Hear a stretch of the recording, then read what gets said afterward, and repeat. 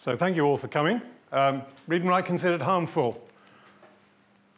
Why? Why this talk? I usually start with this question, which is, why am I standing up here and saying anything about this one? Well, I've been doing some design work recently, and there have been a lot of ideas coming into my mind that I've been trying to communicate to my colleagues, and I've sort of kind of failed in certain cases, or said, well, there's something I can see here that they haven't seen, or am I just making fuss about stuff, or why would I do things in certain ways? I've done a lot of stuff recently that's involved REST APIs, which everybody thinks are great, and I'm going, they're not quite as good as you might think for certain reasons. And I think that they have been looking at too low a level. They've been looking at a sort of development level is, yeah, we can just push data around, but I think there are some bigger issues around that one, and if you get stuck at that level, there's some quite big things that you miss, and actually it can harm your systems. And so that's what this talk is about. So I've got a few things to talk about here. We're going to start with read and write, because we all know what that is, but actually have we thought about the implications? They're not symmetric. Read and write are not at all the same thing. There's quite big differences between them that we need to try and understand. Doing architecture work, I have to think about business processes and rules and schemas and other things like that, and data validity. How does that fit into this picture with reads and writes? Quite a bit about performance and scalability and concurrency issues. And then there's a chunk in the middle, which is 6 questions that I use to think about data and the way that I access data, and what the implications are about that. The subtle use of asynchrony in systems, because a lot of people just build synchronous systems. We want to see what the implications of asynchrony are about that one. There are some issues around about changing of structures as well, that data doesn't always have the same form. And we have to look at that one, and state management at the end, which is, how do you manage state across a system? What does that actually mean, and what are the implications for that? Reads. It's all pretty straightforward. You say, can I have that thing, please? And you get it. So we all know about this. The nice thing is that we can cache these. We can cache these at multiple levels, and most of the time we don't need to worry about that one. When you use your laptop, you don't really think about there's an L1 cache, an L2 cache, an L3 cache, and main memory, and then there may be some disk or virtual memory, etc. Most people don't think about that one. Some developers don't think about it either. So it is, it's transparent mostly, which is nice. It is usually idempotent. So idempotence is a property which says, well, I can read this again, and if I do the thing once or more than once, it's the same as doing it once. Turn on the light bulb is idempotent. So you turn it on, and if you turn it on again, it's still on. That's not always the case, but with reads, it usually is. In fact, things like HTTP has specified that certain things should be idempotent. You can partition things, and we'll see when we come to scaling this one, you can say, yeah, okay, I can do that one. That's easy enough. I can go there for this and go there for that. You can have, you have the yellow pages, has got A, B, C, D, etc. You know where things are. You split that one up nice and easily. It's very straightforward. You have some rules about security, but they're mostly about access control rules. Who can see what? Very important, obviously. But that's just one side of things. You don't need to worry about updates. They're usually synchronous, and they're usually blocking calls. You want to read something, you've got to wait for the answer, usually. But you also scale your bandwidth. If you notice what's happening here, you've got X, and you have caches like that, and it just fans out, that picture at the top. We get more, and that's why caches work. Things like content distribution networks, CDNs, CloudFront for Amazon, things like that. That works because it scales it out, and that's for reads. So that's kind of what reads do. Obviously, we don't have writes, which are horrible in comparison. Because, as you can see, we're all trying to write the same thing. We have got a contention generator. We're bashing into the same place. And so caching doesn't work kind of so well here. And if you have a cache, you have to decide, are you going to have a write-back cache or a write-through cache, or what's my eviction policy, or how big is this going to be, and then how do I keep multiple caches coherent? So your L1, L2, L3 caches, how do you keep those coherent when it comes to a write? How do I scale my writes? Because this fan-in is creating contention. We're all trying to go into one place. So the difference between read and between write. If the fire alarm went off here, we'd all try and do a write through that door. Bang, big contention, and then we get the other side of it, and guess what? We have a nice big fan out. Yeah, so we're trying to jam our way in with writes, but with reads, we can fan it out. So they're really quite different in the way they behave. If you do partition things, you end up sharding this one. Well, that works if it's just kind of a vertical shard. Because you go, well, I can write that one thing, but if I need to write here and here and here, this gets to be awkward quite quickly, and you have lots of other problems to deal with. Access control is now not just read, but it's also about modification rules. Who's allowed to update something? There's quite a lot of business processes that have to, that rely upon the change of things and modifying. Who can change your website? However, with these ones, we may be able to delay them. We may be able to do this asynchronously, which is a write-back cache, for instance. We'll write back to a cache, not immediately, but it may appear like it has done, but it may not have actually done it yet. And idempotence is something that you choose. Reads normally give you that for free. You don't normally have to think about it. But with writes, you have to choose that. So that's just the basics of read and write. Immediately we see that there's a kind of a big difference and divergence between these ones.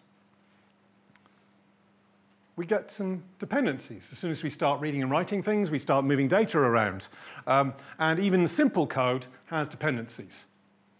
And say, well, where does this come from? Where does it go? And it's asymmetric.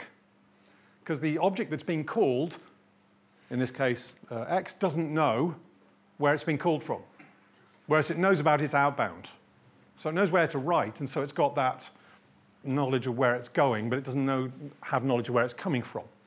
So this is testing difficulties. We get all the problems of having to substitute things and mocks and all those other things. But that's normally on the output, not on the input. It also introduces the notion of pushing and pulling, which is like this diagram here is things saying input, is it pushing data into X? Is X pulling data from that? You can sort of kind of work this one out because it says input and output, and it's in fact push in both. But that's just as a human you can see that, but there's nothing that you can see other than on the arrows that tells you that. We'll come back to this subject in a while. So I said that I'd done quite a bit of work recently with people using REST APIs. Well, REST is representational state transfer. It's move data from here to here. That's what Fielding's thesis was all about, which is moving data from one place to another. So essentially, we have just gone to a getters and setters pattern. On steroids, we have an industrial scale anti-pattern. In some ways, it's the worst possible thing. We've separated code and data. Now, we're good OO programmers. We like to have these things together. We go, yeah, I've got some data, I've got some rules, etc., and it's all in one place. I can test it. What have we just done? We have completely blown that out because now we need to have the rules in every client. And if one of them gets it wrong, we're in trouble. grep is your friend. There are rules, such as about data. I have a stock level here, the number of items on the shelf. If it gets to be -1, a physical impossibility, where is the problem? There's no obvious answer to where the problem is. You've got to start going through and debugging, etc., because you're just moving data around. It doesn't, there's nothing here to help you. This is, to me, is a big anti-pattern. So if we say, like, now we've got some rules. What are we going to do about rules? Well, okay, and those could have been, I didn't label here whether it was read or the write, but let's see about read and write. And we've got a choice. In certain cases, we can say, right, we're going to have the schema, all the rules and everything else on the right side. So we're writing our data, and we're checking that the client writes things correctly. Now, to me, that's a nice way of doing it. You never allow bad data or invalid data into your system. Stop it straight off, get rid of all that rubbish, do the validation, say, I'm not going to accept that data, whatever you do at that point. And that is typically how you enforce input data. And you then have nice, shiny data, well, to the best you can evaluate it there in your box. Now, there's also the other option, which is to do, well, I'll write anything, but they'll work out what it is when I read it. And this is typically what NoSQL people do. Yeah, we haven't got schemas, we don't need that. Just write some JSON, and we'll work it out when we get there. This is a choice. Which do you want? Do you want to enforce valid data, but then say, I can't now deal with schema migration because I've now got to have what happens when I have a change. I need to add an extra column. What happens to all the data that's already there?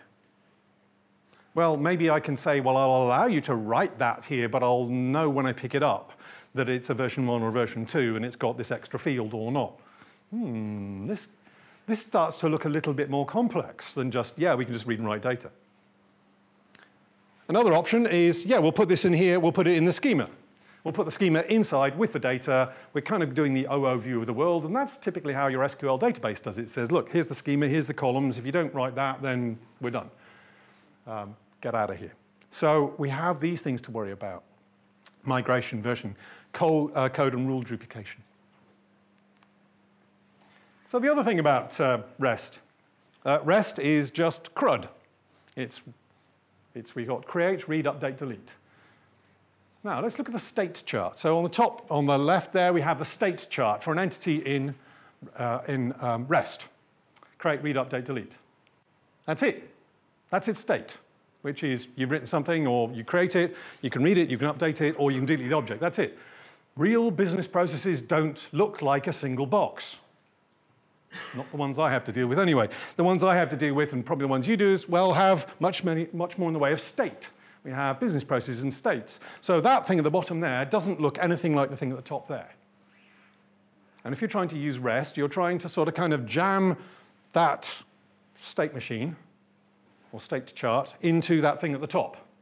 You're trying to work out after the fact going, can I do this transition or not? Well, it's not obvious at all from the data or from what's going on, because you've kind of hidden that. You've just turned it into read and write. But you've got rid of process. You've got rid of the fact you have multiple states. You've got rid of all these other things about sub-entities. How do you model that one? Well, you can model it at the top and say have order, and then they have lots of bits inside. That's one way of doing this one. But that introduces lots of other things about aggregates and partial updates and transactional boundaries that we have to look at. Alternatively, you can map each one of these as separate. These are design decisions, but it's a bit more than just read or write. So let's move on to having given REST a good kicking. I'll come back to it, don't worry. It's not going to get up. I want to talk about scaling. So I've been working on some things where people have had problems. There's one person I've been speaking to. I've known him for a number of years, and he's moved as CTO from company to company to company.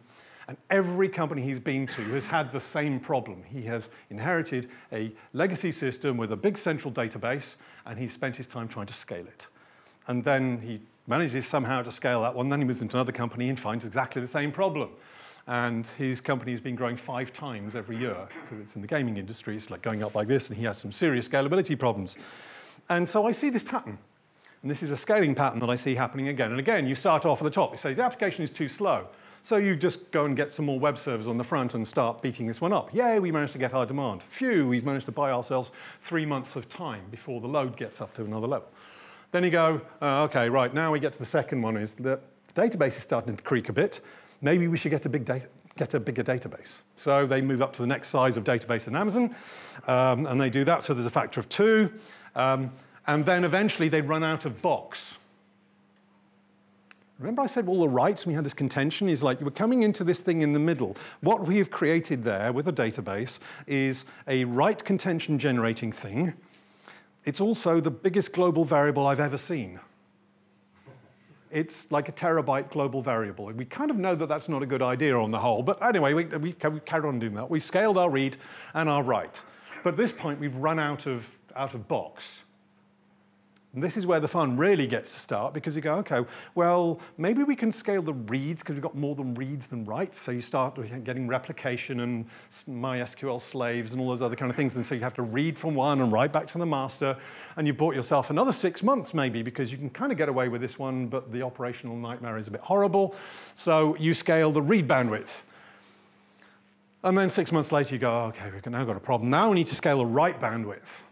And this is where it gets a lot of fun, because now you have to start sharding this one. You have to start partitioning your database. And this gets capital. This is fun with capitals, definitely.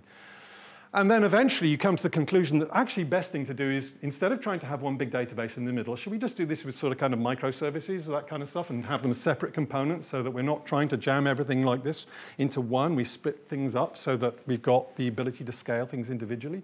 Wouldn't that be a good idea? Why don't we start here anyway and avoid that pain path? It's up to you. Maybe you like pain. So partitioning and sharding work to some extent. They work well, or more easily, if you have a strong bias around a primary key. If you don't have a main primary key where you can do that one, and in certain cases, and I'll show you cases where this doesn't work, it's hard to do. So it's nasty if you have to go cross-partition. What happens if you need to update things in multiple places? That gets to be ugly quite quickly. Particularly for write, which is not idempotent, you now need cross-box transactions and all those other kind of things. So if you're into XA transactions and all those other things, or an ESB in the front of it that I've seen recently where you're trying to synchronize all these things, that's a place you don't want to go to. There's also a nasty one I'll come back to, which is partial failure on write. So there's a classic paper by Keith Waldo, who was at Sun, on the differences in distributed systems to in-memory programming. So in-memory programming and distributed systems are different. There's differences in latency. Partial failure on write is one of the issues. The other one is it introduces concurrency that you didn't have before.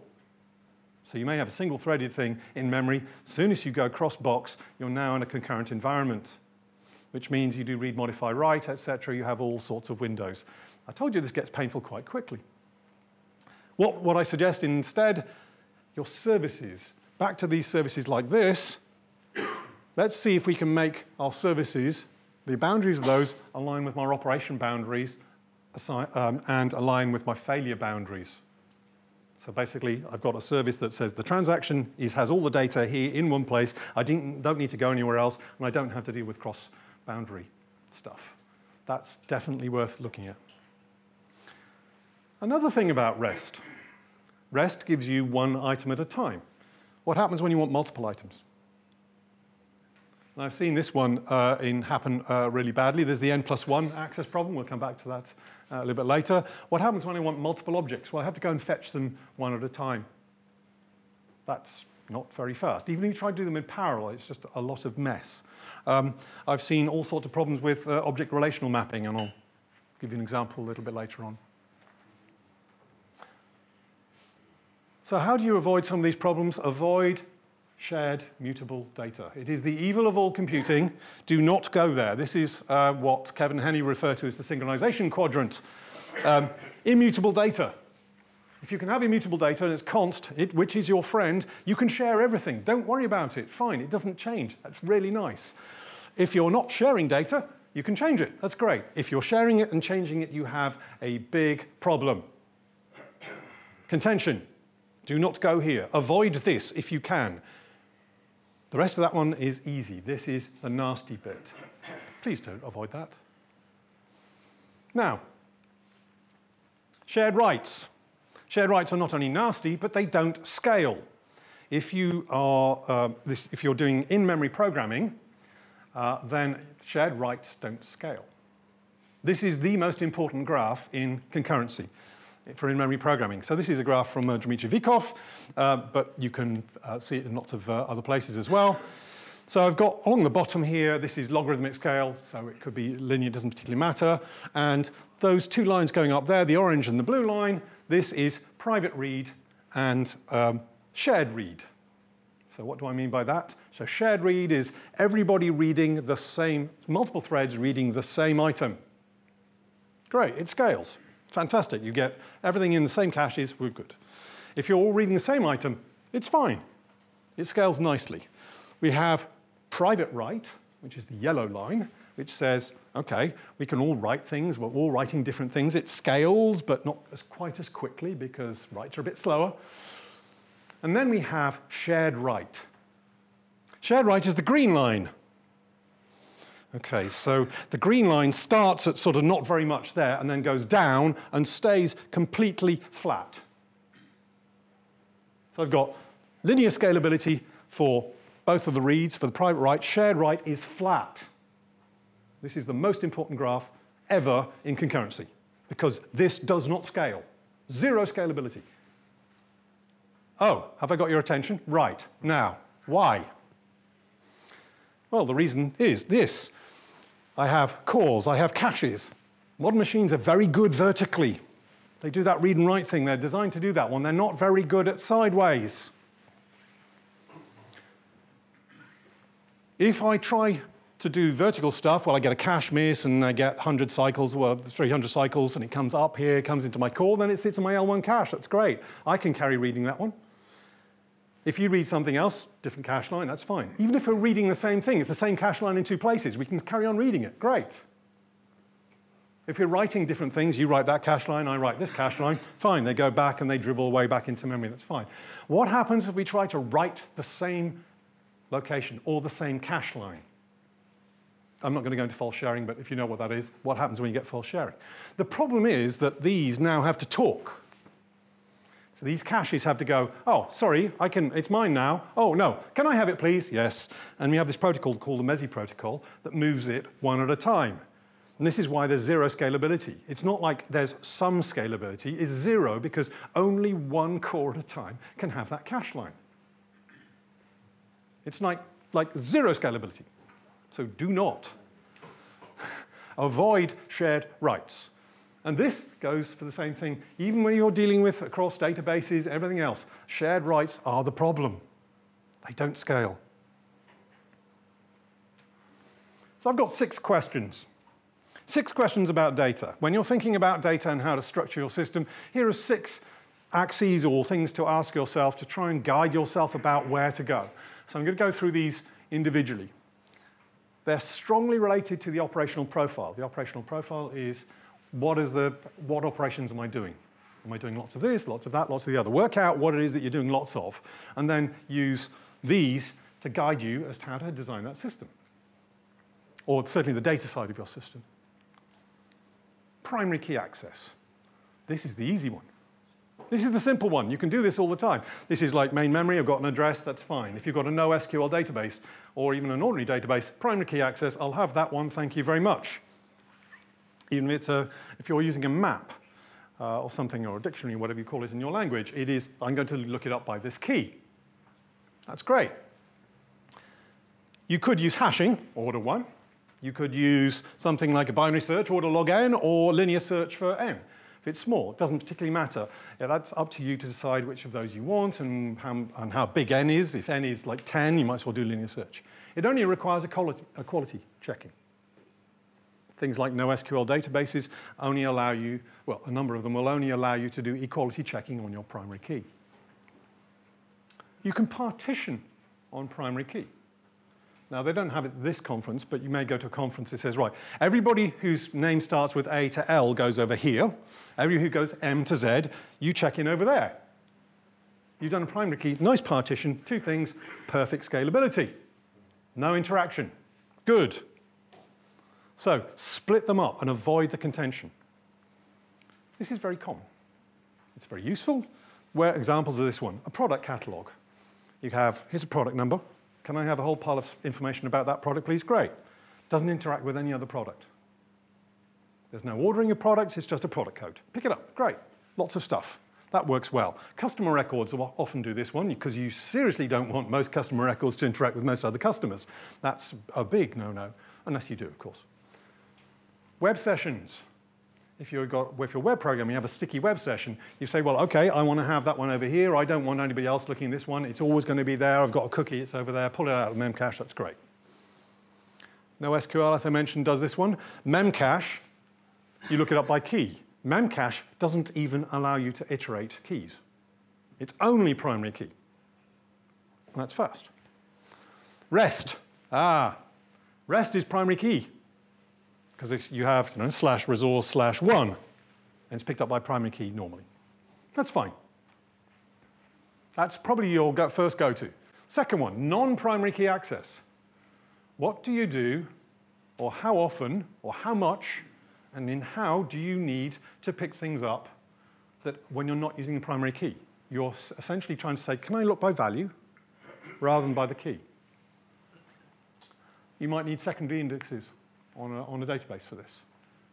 You may need to search on parts of a record, not all of it.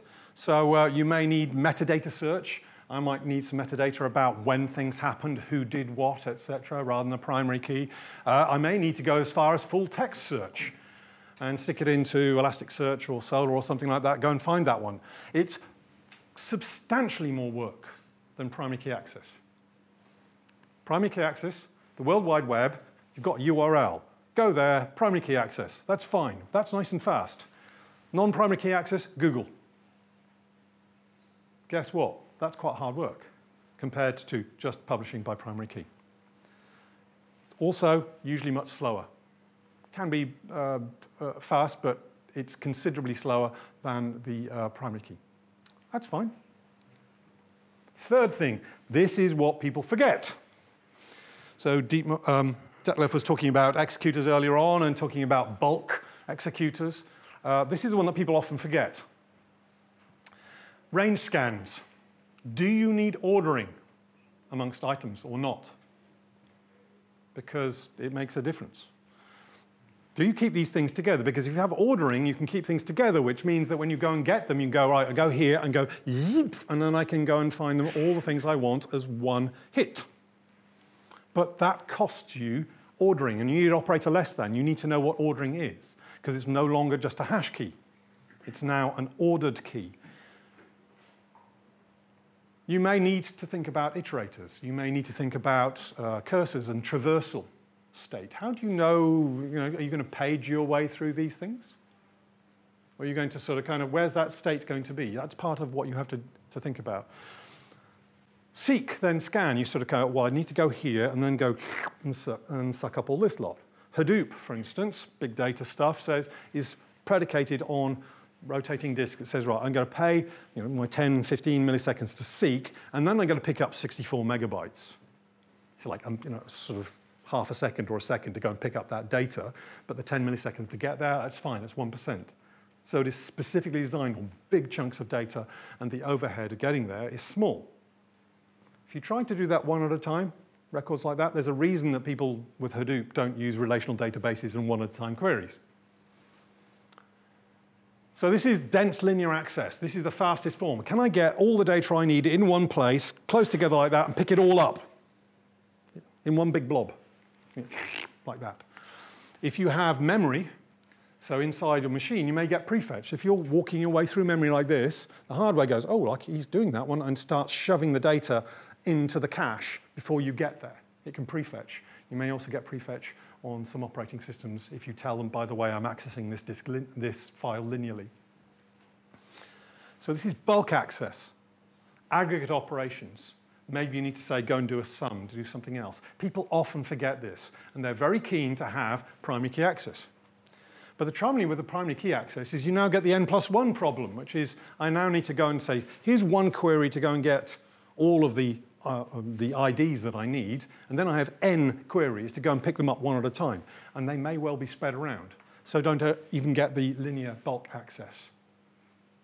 So if you're trying to do any form of bulk access through a REST API at speed, good luck. Read to write ratio. So how much data have you got that you're reading and how much you're writing? Because this has a significant effect on whether caching helps you or not. If you're doing data logging, then you're going to be doing a lot of writes.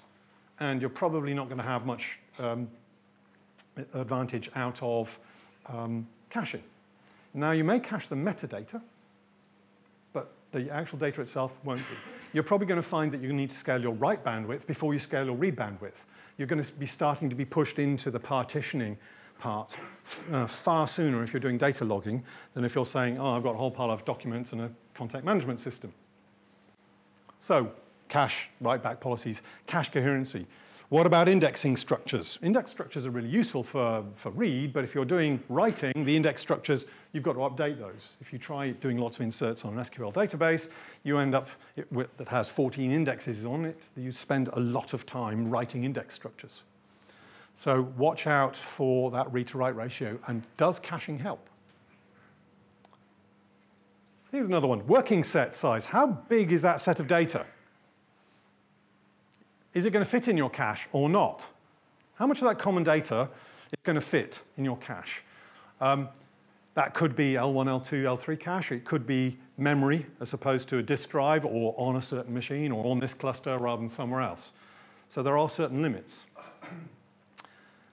Maybe you can get the indexing structure in memory, but not the actual data itself. And that's typically what a relational database will do. The index data tends to be hot because you've got these B trees here rather than the actual data pages themselves. But it depends crucially upon your access patterns and the skew in the distribution of your data. So at the bottom left there, if I'm dealing with some form of news media site, unsurprisingly, most people are looking at today's data or recent articles in the last week or so. You go, that's about this much. How many people are looking at things 2, 5, 10 years ago? Very few. You've got this you've got this tail thing like that. That bit, that fits in memory. The rest of that I can do with disk. That's a lookup. Now, take exactly the same thing about going to an airport and you have a passport. Right, most people travel once or twice a year.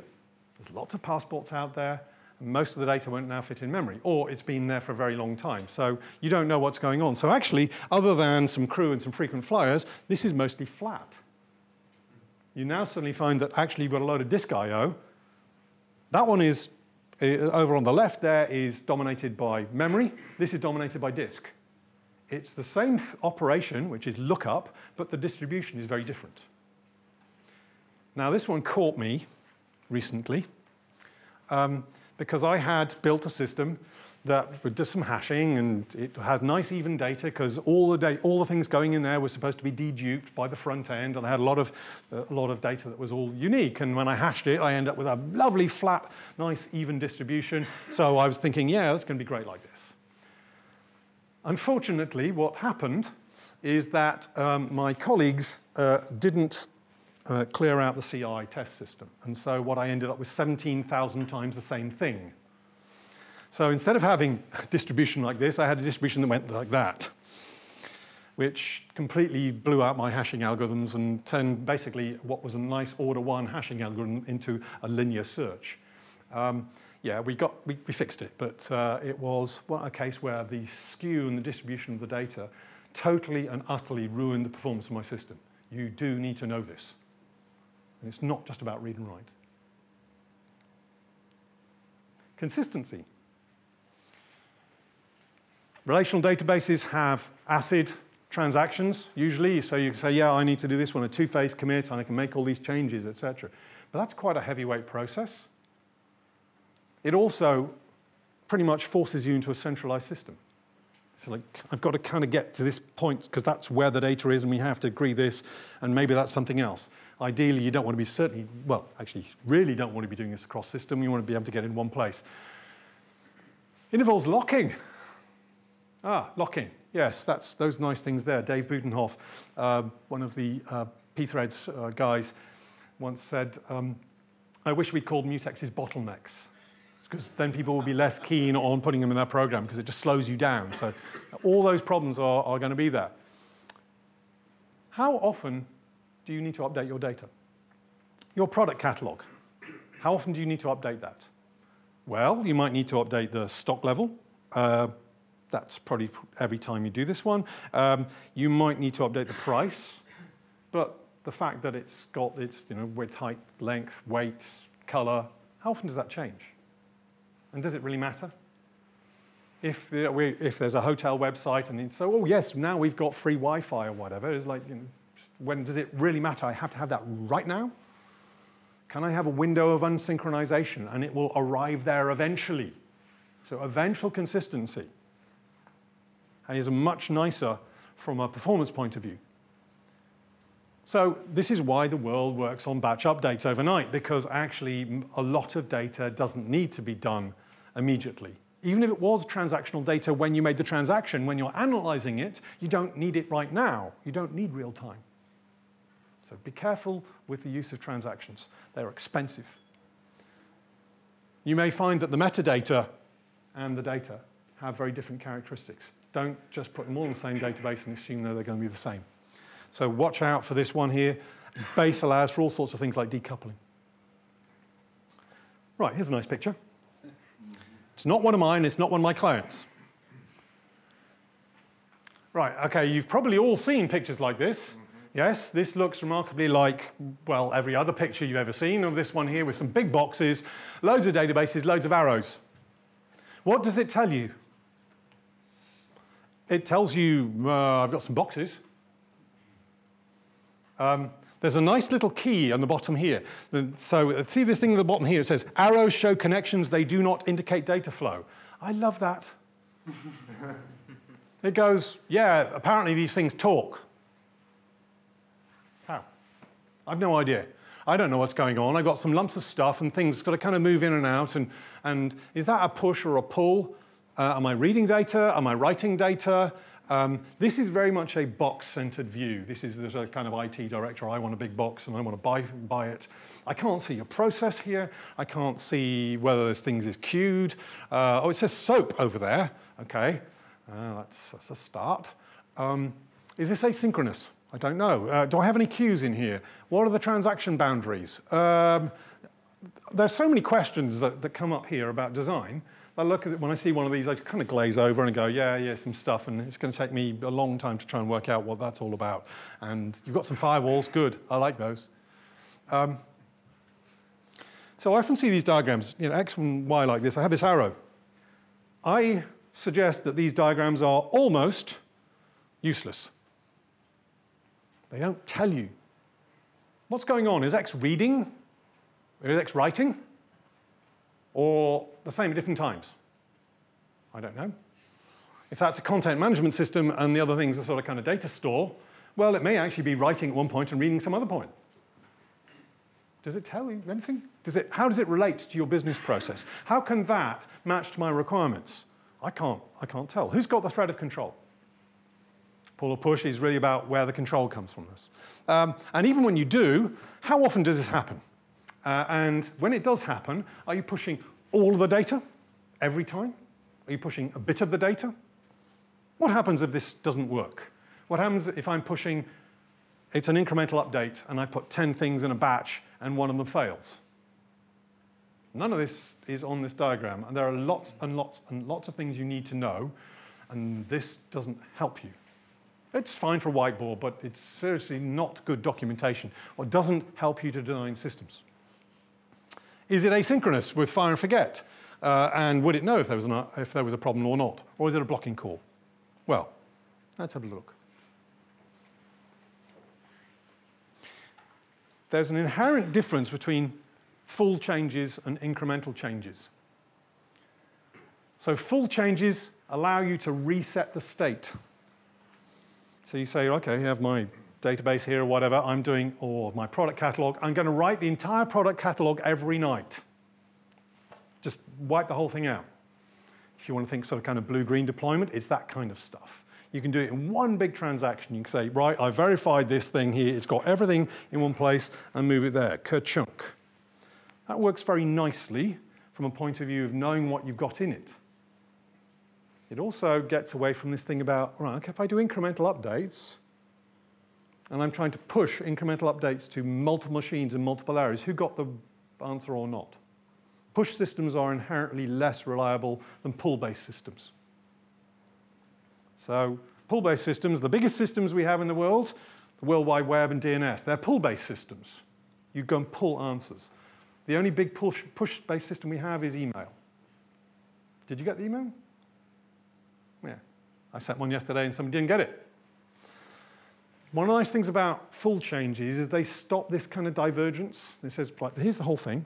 You either get all of it or none of it. You can checksum it and say, I've got all of it. That's a nice big chunk, big checksum on the bottom, all of it or none of it. It's one transaction. We've aligned our failure boundaries. Yeah, that's kind of good. It avoids this sort of kind of build-up of areas, build-up of errors, where, oh, you weren't online when I sent that one. So I was looking at a system where the client deliberately said, look, I want this one here. When somebody goes in this database here, they need to get it to be everywhere immediately. And I went, hold on, look, now, we need to do this one here, and then it needs to go to all these people, etc. And I negotiated an eventual consistency with this one. I said, look, can we have at least an hour, please? End up at 24 hours because of the whole propagation, rather than immediate. because this then gave me the ability to be able to do a full change rather than an incremental change across multiple machines in multiple data centers. And how would I know that all the machines have got the same thing? I'd like to be able to say, right, deploy all of them, and I can work out it's either version 23 or 24, but it's not 23 and a half, and give inconsistent results. But it's slow. You've got these longer latencies, so you're trading off a time frame against the immediacy. So correctness, consistency, immediacy, these are not obvious trade-offs, and it's not just about, yeah, I can read and write that and have a REST interface. What do you do about partial failure? This thing about did that get the message or not? Incremental change is fast, but you don't gain this business about the synchronization or the guarantees on that one. Lost messages, transactionality, etc. So here's an interesting thing. Some of you may come across this thing called the Lambda architecture. Anybody heard of Lambda architecture? Okay, so this is something that comes from the big data world. And it says, right, okay, we're actually going to try and combine these two things. We said full versus incremental. Yeah, we kind of like one part of this one, we like the other bits of this one. How do we combine these two things into one and make it work? And that's what the Lambda architecture does. So the Lambda architecture says, right, okay, I've got my new data coming in there. And the top here, I have my batch layer at the top like this, immutable data. It's written once. I write it, that's fine. I can now calculate on that one, do all this stuff. If there's a problem, then I've miscalculated because I've got the VAT figures wrong or whatever today on this batch. I'll get it right the next time. I can rerun it because I have immutable data. And I pre-compute all the views I need, so I get these nice batch views. But they are static. They're static views because they're immutable. You can't change any of those ones. And this is what's referred to as the serving layer here, which will take these batch views. But what happens when you have incremental updates? Incremental updates come the other way through this one. This is not immutable. This is my real-time stuff that comes here. I process that one here, and essentially I now produce increments on top of that one. And when I query it, I go, is it here? And if it's not there, I'll go there. So this is a way of splitting or combining these two things of full and incremental into one. It's an interesting notion, and it's maybe you need it, maybe you don't, but it's one worth playing with. So the batch layer does full updates on read-only data. Speed layer is the incremental real-time updates.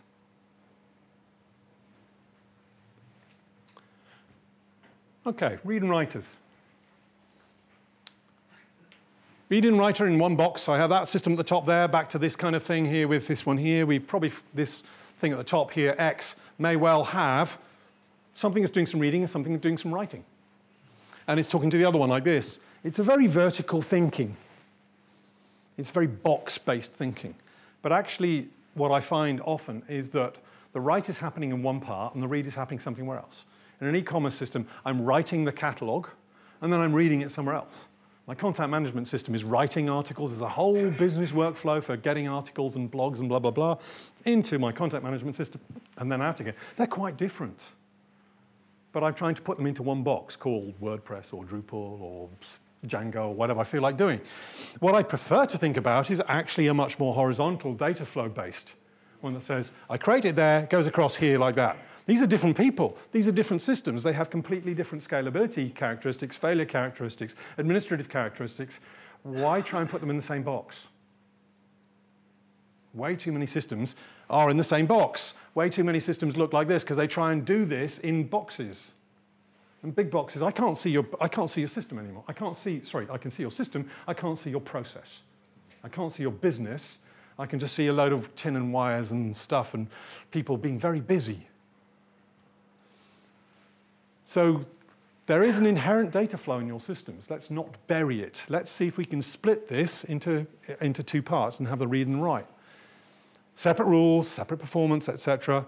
And that write from there, it may well be actually reading from somewhere else. This cropped up recently on a system where my colleagues were trying to have one API that would do both. And I went, can we have two APIs, please? Because then I have one API that I can use network security, I can do different rules, and it's much easier to understand what's going on when I have two APIs which do two different things rather than trying to jam it into one.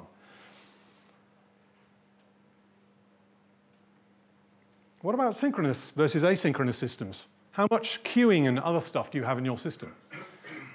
Now, ACID transactions, getting those to scale can be quite hard. Getting it right, you have failures, you may be causing brittle systems, because everything is synchronous, then actually you're just building a brittle system.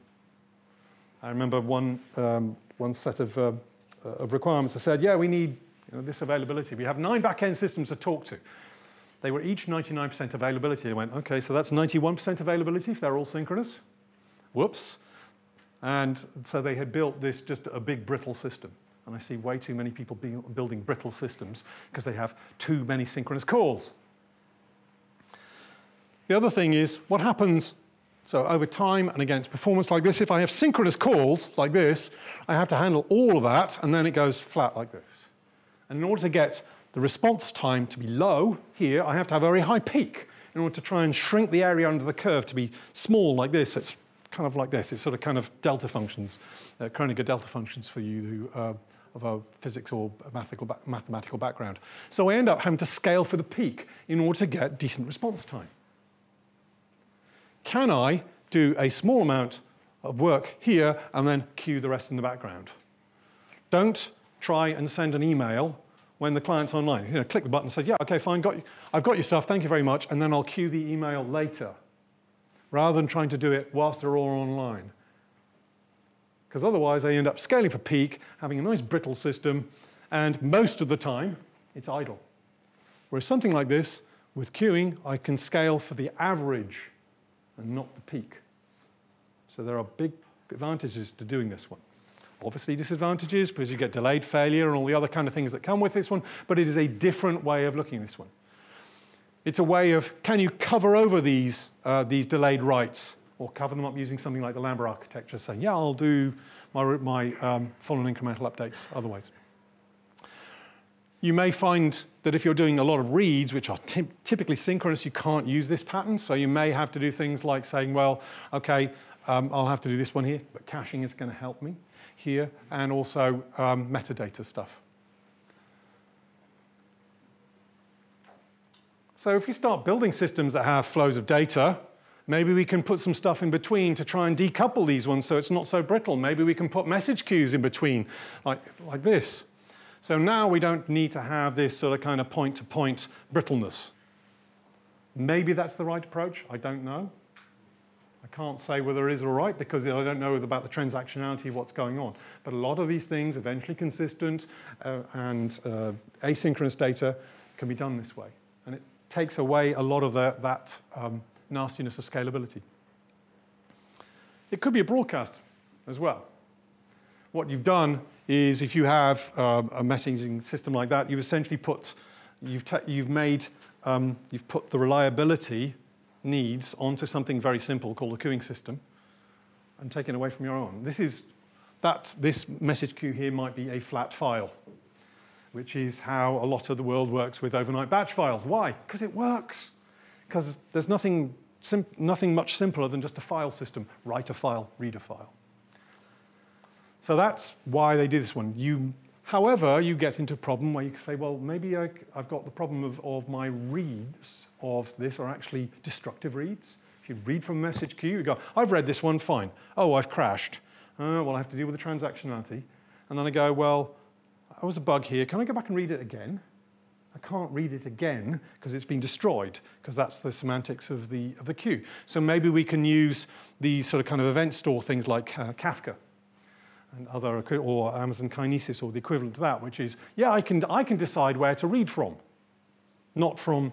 There is no iterator buried inside the queue that's telling me where I can read. I, as the client, get to read from where I want to read, which is nice. So Kafka, Apache Kafka, is a queuing system which is very high performance. It was created by LinkedIn to handle all the events coming through their system. So they've got billions a day going through this one. Very straightforward to do, and has very good performance. So it's worth looking at those kind of things. So let's look at an example from a content management point of view. So instead of this nice vertical system here we have with our content management, I'm trying to serve out data out of Drupal or WordPress or whatever this thing is, and I've got some stuff about editing it instead of this kind of vertical thing. Why don't I split it and go pull it apart like this and say, I got my editing separately from this. So in this case, the edit here is not exposed to the internet. It's complex. It has low volumes because I'm only writing a small number of things if it was something like BBC or whatever. But there's complexity in that process. Then I store this thing, and now I've got a fast, secure, isolated way of serving it, not out of the same box. So let's not jam everything in the same box. Let's see if we can use data flow as a way of separating this and making life simpler for us. You can use things like content distribution networks at this point. We've got rid of this intertwining of things. And instead of having one mashed up API, we've essentially got two separate ones. So here's a larger example. This is a system that is actually going live in a couple of weeks' time. And it was very deliberately designed using these principles. I only realized afterwards that I designed it with these principles because in my head and writing this down was kind of, yeah, here's where I got to, which is, so the consumer registers, so we're pushing some data through there, goes into a database, that's fine, we do all that validation at this point. This is all fairly low volume. This bit in the middle here with the server and the client, that's high volume. So this has got tens of thousands or transactions per second in terms of reads. So there's a lot of stuff going on in the middle there. Then all the logging and analysis. So you'll see some parts of this are synchronous, some parts are asynchronous. It's very deliberate that that bit in the middle with the server and the client there is asynchronous. It's decoupled from the rest of the world. It can carry on going even if the rest of it blows up. Because during, when we first built this one and did some load tests, guess what? All the logging infrastructure just destroyed itself when we tried to do load testing. Which is not unusual, but the service carried on going. That was good. So we could carry on serving, even we couldn't log the things, we'd managed to decouple it and prove that we had decoupled it. It was not a brittle system. So there are deliberate parts of asynchrony here to do this one, to keep it apart. And each one of those is essentially a separate service. Also, one of the things about this one is if you start thinking about vertical stuff like this, you go, yeah, I'm thinking about systems and vertical stuff, and yeah, I'll write some data. But what it doesn't get you to think about is, where's that going? Where's it coming from? So one of the questions that came up, okay, we do have our logs, we run our analysis on the logs that are coming off the queue, etc. And then what? Where does it go? Who's going to read this? Who's going to use the analysis? What do we need to do at that point? How does this fit with the rest of the world? These sort of kind of vertical systems tend to go, yeah, I've got that. Oh, I'm just writing some stuff and we'll do some log analytics later. When? Who? What? Can I have some requirements, please? This tends to make me think, where am I? Where's it? There's something else. I haven't got all of the system yet. Or there are missing requirements. So this data flow thing makes me think in a different way than this vertical thinking. It also meant that we had the discussion about should we have two APIs and one API. These are actually APIs here are quite different. So they're on the left-hand side of that one. That's a one at a time. So the write interface into that is a single one because it's individual consumers. The database out there is a push. It's an asynchronous push, and it's a full update. So basically what happens is dump the entire thing, move it across, ka-chunk. So I've got transactionality on the left. I've then got asynchrony moving out here with a full update, and then I've got incremental updates coming out here. So they're all these different facets in the same system at different points. Have any of you come across CQRS or heard of command query representation separation? Yeah? And people go about this when you go, and it's often mixed up, or people think it means event sourcing. It doesn't. What I want you to understand is what CQRS is and why it is the way it is and why you should think about it. Well, because if I just have a write and a read like this and I have some representation here with one API, I may be writing things in one way but actually wanting to read in another way. And it may be that the representation for the two is not the same. If I have one API, this kind of looks a bit odd because I try to have two representations through one API. So this vertical thinking doesn't help. What would happen if I split it into two and said, right, I have an API for writing this one, and I write it in that representation, and then I have some way of transforming that structure back into the version that I want to read. So now my reading is really simple, my writing is fairly simple, and I've got some transformation I have to do in between here. This is really the heart of what CQRS is about, for me anyway. This is more common than you might think. This transformation might be done synchronously or asynchronously. That depends on your need here. So I was going to look at some examples of this to show you that there are these structural transformations. Once you see this particular pattern that I'm about to show you, you will see it everywhere. And it's a structural issue, and it comes up again and again. And the issue is that, well, how you're writing and how you're reading are different. So let's take Twitter as an example. So you're tweeting like this. So somebody has a tweet, they have a bunch of followers. So when you write this tweet, then it needs to go into the output queue of a number of people following you. Okay, so we have the same thing here. So we have row and column stuff. So if you're in games, this is structure of arrays versus array of structs, because you may be writing your data in one way, but trying to read it in columns. If you're doing matrix multiplication, row and column. Oh, it's that kind of stuff again. Okay, so when do we do this one? In the case of Twitter, they started off trying to do one version, and then they changed it. And now actually they've got a mixed version. So when some small person who's only got a couple of followers writes something, oh yeah, okay, you've written here, I'll write it to the output queue of those 10 people following you. That's fine. So what you've got is one representation, it says, which is based around rows and one based around columns. When Donald Trump does this, or Lady Gaga, or somebody who's got millions of followers, what would that mean? That would mean, okay, right, I tweet like this. You then have to wait for the million people's output queue if you do it synchronously. That's quite a lot of processing. And what have you just done at that point? Well, you've kind of done something back to this, because you say, look, let's do a nice synchronous thing here. Let's batch all this one up, and let's do all this work up ahead rather than doing it on demand. So what actually I believe that Twitter do is that for their popular tweeters, they do it on pull. So it doesn't go into your output queue if you're following Donald Trump until you start to pull it. Because then they can spread out the reads over time, because not everybody's reading it all at the same time. Not everybody's a Washington journalist. So they have a choice about doing this one. They have a different row and column stuff. You may have to do this yourself. There are also systems that do this internally. Things like log-structured merge databases. HBase will do this one, RocksDB. So HBase, for instance, will build things up in memory. So it builds up a nice chunk of stuff and then says, okay, now I'll then take, and it sorts it in the output format in memory for the chunk of stuff that you've just done, and then merges it with everything that's on disk. And then sort of kind of builds these ones up and does a merge sort to sort that out. But it doesn't, so it's essentially an asynchronous merge, but it does a sort of kind of Lambda architecture in the sense it has fixed data on disk, and it then has an in-memory one and merges the two together when you do a query. So you don't see that asynchronous happening behind. RocksDB does something similar. If you have time series databases, you'll have the same kind of thing. I had a client that was having real problems. They said, yeah, we can write data really quickly, but reading it's really slowly. I said, okay, let's have a look. So they would write, at time T1, they'd write channel 1, channel 2, channel 3, and they got 100,000 channels like this, and then the next time slice, they'd have another 100,000 channels, then another 100,000 channels. Oh, that's really nice when you want to be able to write, because you're writing linearly. Great. What happens when you want to read one channel?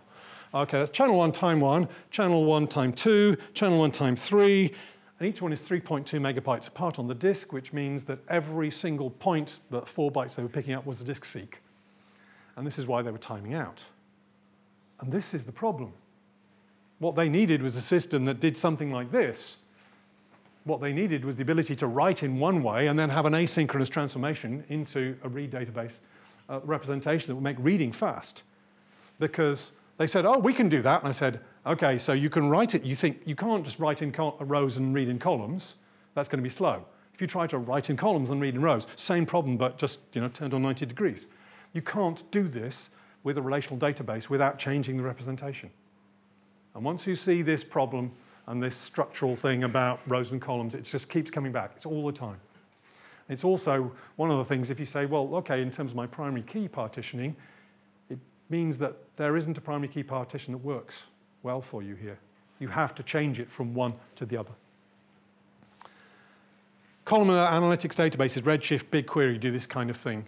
So event sourcing does this one. It's really quite common.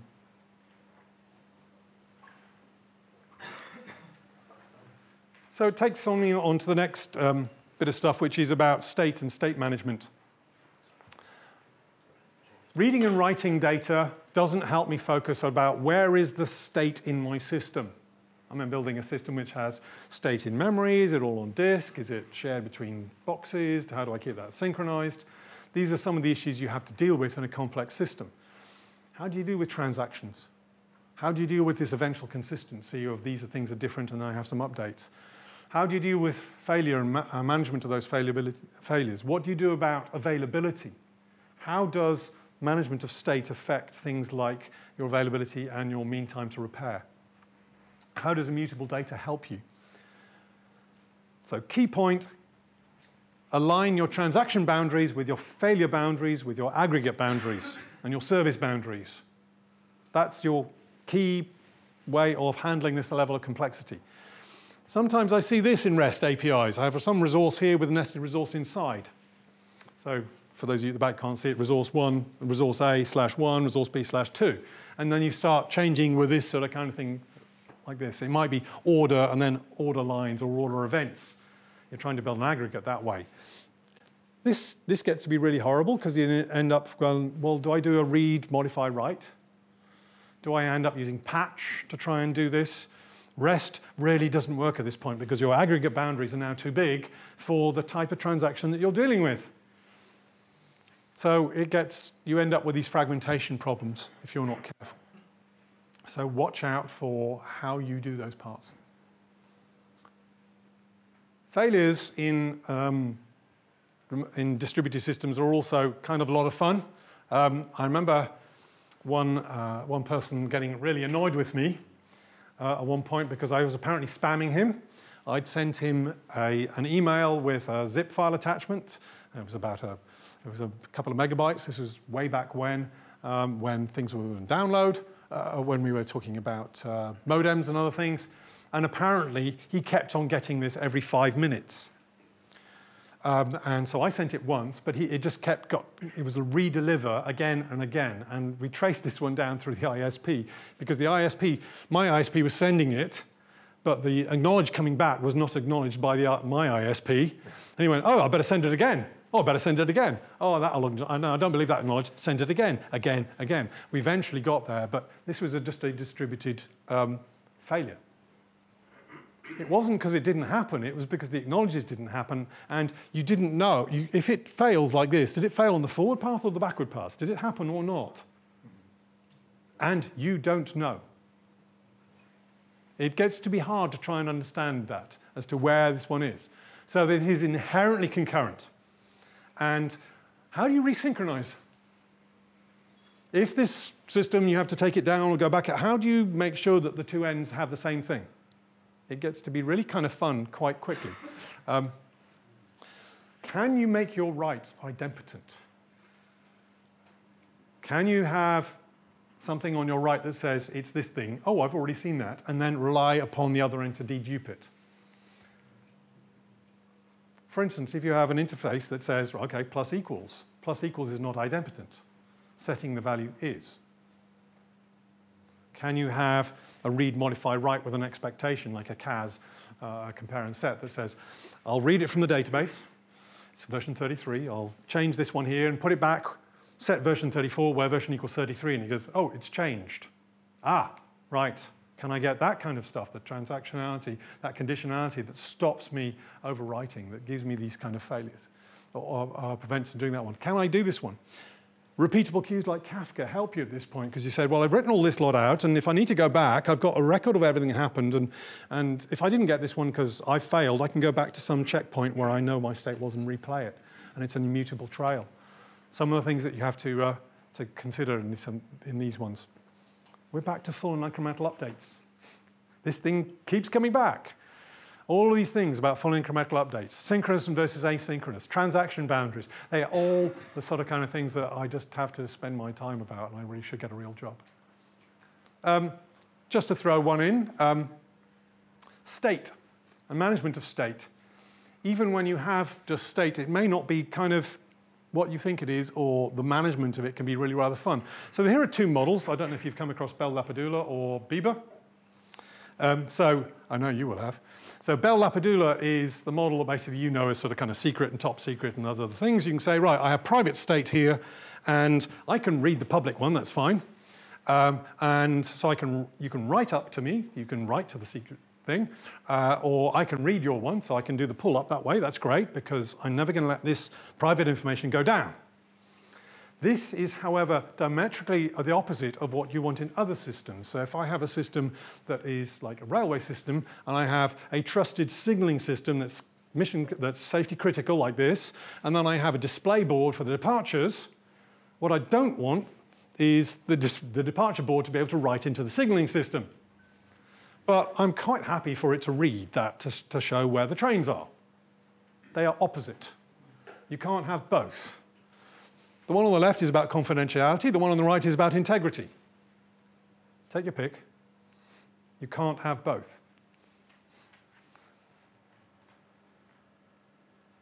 Immutability. Immutability is very useful. The system that I showed you way back here, this one, actually uses immutable data. So that I export from the database into this serving thing, it is completely immutable. And one of the things I really wanted, which is why I was agreeing with the client about having an eventually consistent system rather than have a transactional system, it means that every hour I can put out a completely immutable version that just stays there and does not change. It means I can spread it across multiple systems. And the next hour, here's the whole new thing again. I don't have to do any failure management. I don't have to worry about that one. And that was very specifically designed to do that. Because I had immutable data. It makes reasoning much easier. You know what you've got. There's a term that on here as well that is kind of fun, Russian doll caching. That's what people in the Rails community look at. MVCC can be similar to this one, which is, right, I've got an aggregate I've got a project, and I've got some things inside a project, and I've got comments on that thing inside a project, some resource or whatever.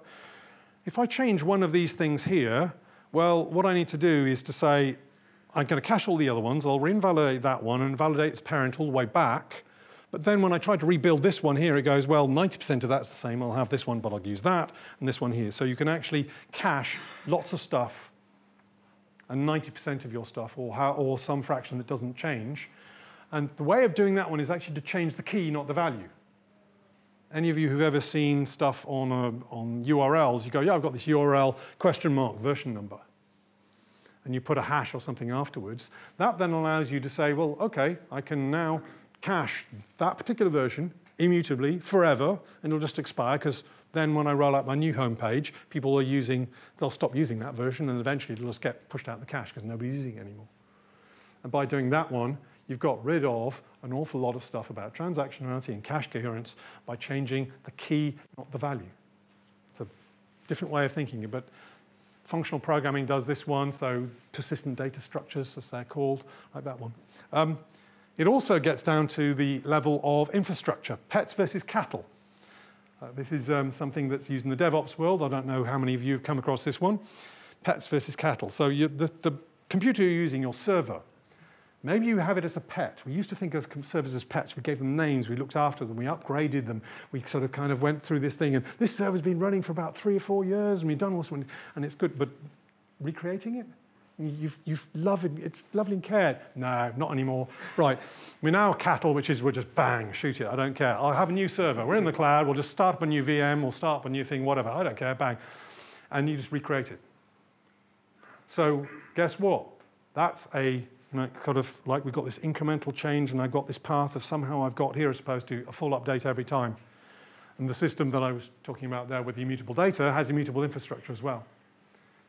It makes reasoning about things like security much easier. You go, here was the policies. When it got created like that, it got created this one, we checked it all out, and it's not going to change. So it doesn't do that one. I'll do a full blue-green deployment. I'll leave all that lot. I'll start up a whole new thing, it's the next version, like that, and then just go, switch it across. Oh, it didn't work, switch it back again. Nice transactional stuff. So there's a point about having immutable infrastructure. So the thing I showed you had immutable infrastructure and immutable data. SSA, single static assignment. Compilers do this one. If you look at the way that GCC and Clang do these things, the intermediate code that comes out is actually says the way it's done is every variable isn't a variable, it's a value. So what actually comes out of the intermediate language is functional, it's immutable.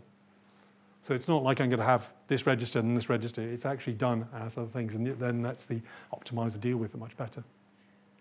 Lambda architecture, immutable master data with a serving layer over the top that has the speed layer on the top to deal with incrementals. Immutability is a good thing if you can get it. It also then leads us into this thing about availability. So availability systems is important to a number of people, and availability is, there's a very simple formula. Mean time between failures over mean time between failures plus mean time to repair.